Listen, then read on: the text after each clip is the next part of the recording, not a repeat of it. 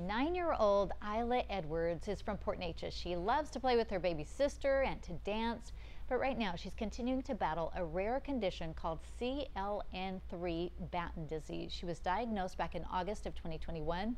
The illness has left Isla with only 10% of her vision. 12 News has been following little Isla's story as her family continues to search for some answers.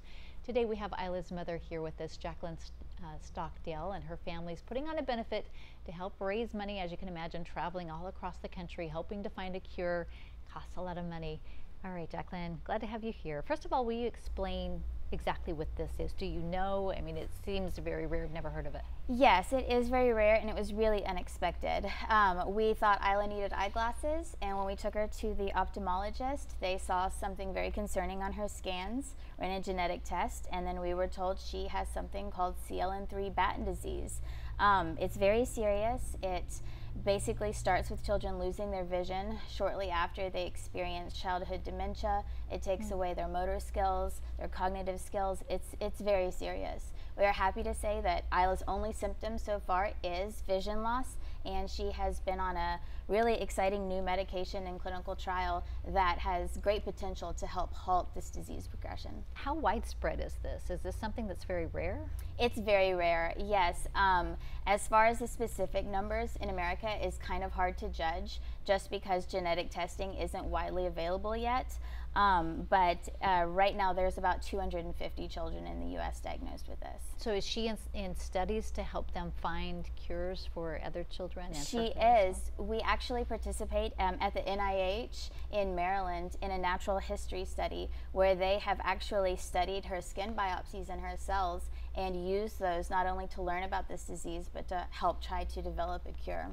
She's so little. How's she handling it? I mean, she's amazing. We really can't believe it. Most people can't, they don't even realize she has any vision loss because she's so resilient and she's adapted so well. As far as what the future holds, that's not something that we share with her. We really just talk about the here and now, which is the vision loss, because we really do believe in our hearts that her vision, you know, we're gonna try to maintain it, and her future will be different. She's an adorable little girl. And you were mentioning her little baby sister. She's been tested. She's okay. Yes, yes. This is just Isla. We're very fortunate to know that Parker is not going to be affected by this. Okay. And she has started a new medication that you were saying you're very hopeful that it's going to help her a lot, but it's very expensive.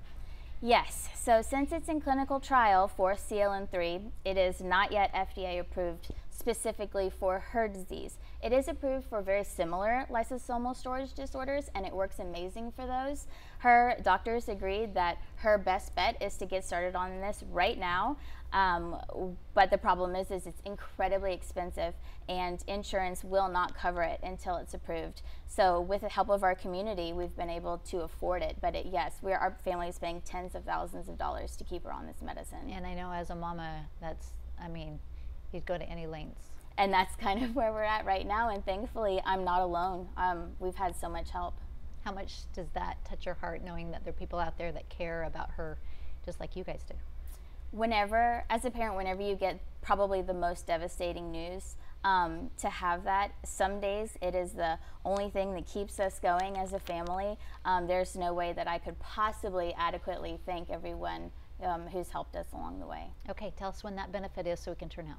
It's going to be March 25th at Dillon's in Port Arthur, and it's going to be fantastic. There's going to be live music, food, drinks, washer tournament, silent auction, there's raffles. It's going to be a really, really fun day. Fantastic. March 25th, turn out, show your support for Isla and for you. I appreciate you coming on. Adorable shirts too. You can get one of these, I'm sure. Yes, yes. Thank you so much. You bet.